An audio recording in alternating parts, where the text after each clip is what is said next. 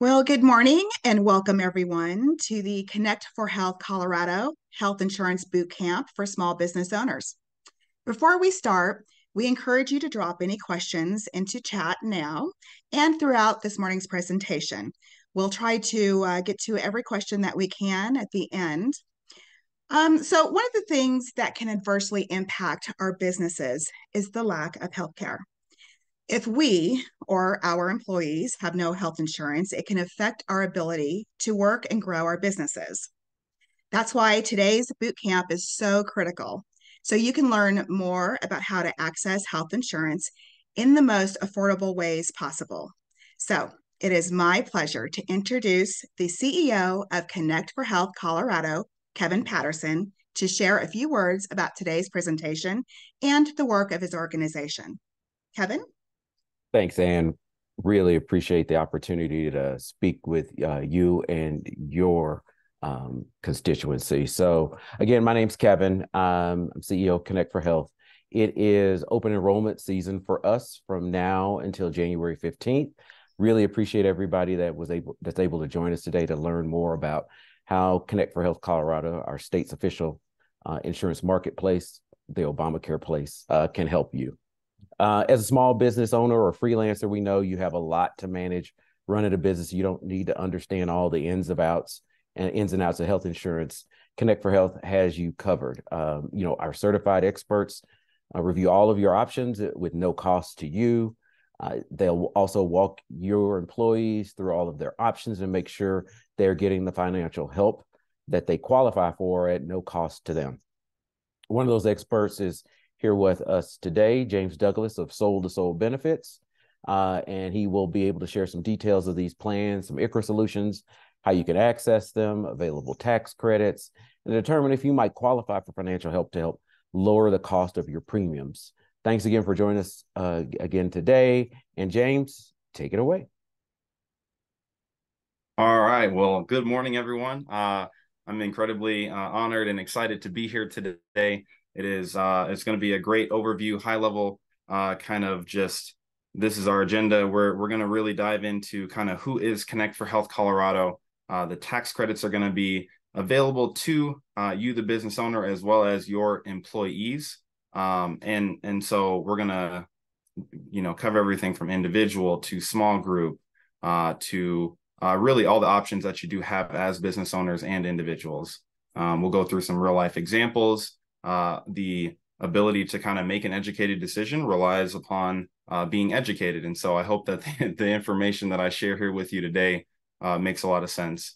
The group insurance, I guess, right? What is group insurance, right? We'll go through what that entails and how it works and how it has worked, as well as the strategies that I'll really say I'll probably spend a fair amount of time on the family glitch because it does. There are a lot of strategies, but a lot of opportunities for family members and individuals to really get health insurance and leverage the tax credits. As Kevin shared, the open enrollment season began November 1st, but it is going now through January 15th. Next slide, please. All right, so who is Connect for Health Colorado? When Obamacare or the Affordable Care Act passed, the ability or the place that people would go get health insurance from was the marketplace. And so for states that did not create their own health insurance marketplace, they use healthcare.gov, whereas Colorado, we did, right? And Kevin is the CEO of that state exchange here in Colorado. And so they are Colorado's official health insurance marketplace. You can think of it as a mega insurance superstore, if you will.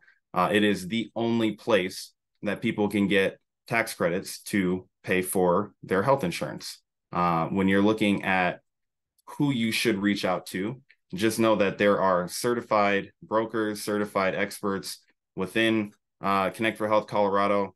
Technically, they have certified experts within, and then they partner with brokers like myself to really explain all the ins and outs of the legislation in your unique situation. So you will have the ability to compare plans side by side, filter by carrier based on what you need, networks and things like that. And I will dive into that in just a little bit. Next slide. All right, so financial help. There are two subsidies that you are eligible for or can be eligible for. You do need to qualify.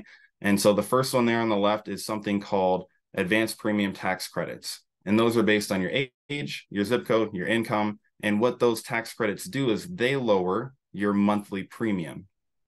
And so I'll share an example, but the second subsidy is something called the cost share reductions. And so those are also based on your age, zip code, and income. But what those subsidies do is they actually lower your copays, your deductibles, and your maximum out of pockets. And I have some really cool outlines to walk through with us here today. And so the two scenarios that I have here are two 63-year-olds. The couple on the bottom makes $49,000 and the couple on top makes $120,000. And so I chose these examples because they're pretty dramatic, but they are very real. And so I'll start with the couple making $49,000. They are based out of the 80751 zip code or county, I should say, and that is Logan County.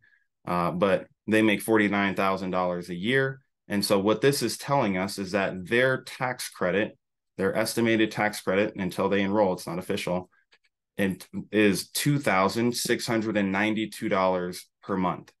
And so you can see the number just above that is $2,852.76. And so that is the total cost of the plan, but because of their tax credits, they're actually only responsible for $160.76. And so whenever you read the name within a health insurance plan, you're kind of looking for a few key factors, right? The name of the carrier, so Anthem. The silver signifies the tier of plan that is selected. So in Colorado, we have bronze, silver, and gold. And then the network of the plan. And so the plans that we're looking at here, it's the same plan. It's the Pathway HMO. And so that's the network within the name of the plan. So they go on to say that the $5,000 number represents the deductible on the plan, and it states that it's $0 select drugs. So why that's important? The couple on the bottom making $49,000, they are eligible for something called cost share reductions. And those cost share reductions have taken that $5,000 deductible and have reduced it down to $100 for the annual year. And so that's incredible. Like, and yes, you do have to qualify for it based on age, zip code, income, and things like that. But these subsidies are out there. And if you don't know, you should definitely find out if you are eligible for them. This plan typically has an $8,000 maximum out of pocket. And again, because of those cost share reductions, they have been reduced down to $750 for an individual for the full year. So now I'm going to switch up to the couple on top. That couple makes $120,000, and it's the same couple, same demographics, but they're still eligible for $2,003 in tax credits based on that $120,000 a year income. So if you think you make too much money, it does not hurt to check. The tax credits have increased over the years, and especially the last 3. And so the plan cost is still the same. That's what I really want you to pay attention to. Even though they make more money, it's not like the plan costs more. The plan cost is the plan cost. It is tied to your age and your zip code. So in this scenario, that couple making $120,000 is responsible for the $849.76. They do have the $5,000 annual deductible per individual. That is because they are not eligible for those cost share reductions. And then they do have the $8,000 max out of pocket. Next slide.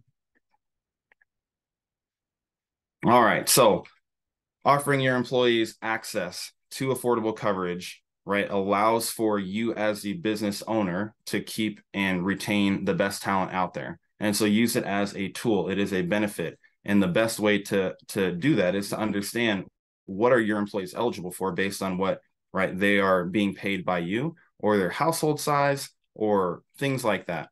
And so as a certified expert, I will provide to your employees the free information in the options that they do have in terms of what's available.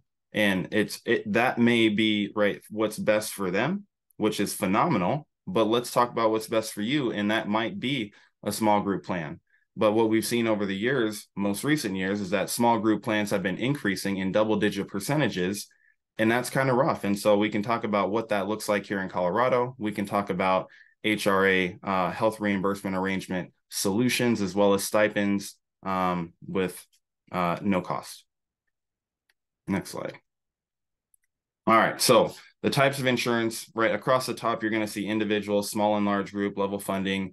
The acronyms at the end are HRAs. And so the QSE is Qualified Small Employer HRA. And then the IC HRA is the Individual Coverage Health Reimbursement Arrangement. And so I'll dive into those and into more detail in just a little bit. But understand, if you don't have Medicaid or Medicare or don't get your insurance from your employer, then you absolutely need a place to go. And so that individual piece there is for self-employed individuals or people between jobs, or even small business owners who are just looking to find the most affordable options. And then if you are currently working for a business that does not offer, then you're able to find out if you're eligible for tax credits. If you're working as a contractor, if you're working part-time, these are some of the individuals that should come look and see if they're eligible. All right, so what is group health insurance?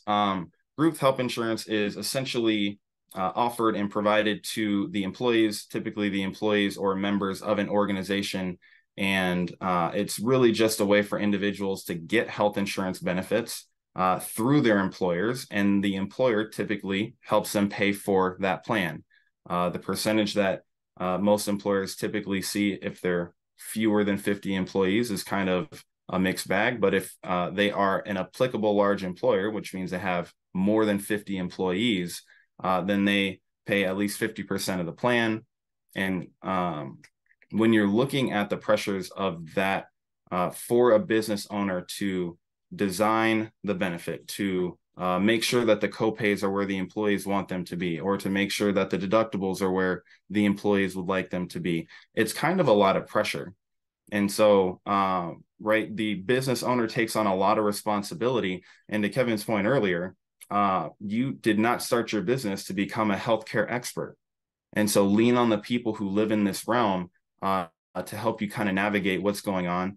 And if group cost is too high, great, let's look at a different solution. If an ICRA, an ICHRA is great for you, then phenomenal. Let's look at what that looks like as well. Next slide, please. All right, so what is an ICRA? When you're looking at group coverage, like I just described, right, it puts a lot of pressure on the business owner to design the perfect benefit. Well, an ICRA allows for the employer to design the perfect contribution based on what they would like to give to their employees. And so rather than picking a plan benefit design or even a specific carrier that you would like to offer through, the employer is able to select a dollar amount. And so let's just say the employer wants to contribute $300 a month to their employees. Their employees would then be able to take those tax-free funds, that tax-free $300, and go pick whatever health insurance plan is available to them based on their zip code. And so if the employee went to go buy a $400 plan, then they are responsible for the additional $100. And that additional $100 can be payroll deducted on a pre-tax basis out of the employee's check, the same as group insurance. And so there are no minimum participation requirements. They are for employers of all sizes. I think I might have an example in here of the sizes that I currently work with. I help employers all the way down to the size of 2, and right, they have an ICRA, and I've helped a very large Native American tribe up in Montana, and that was 246.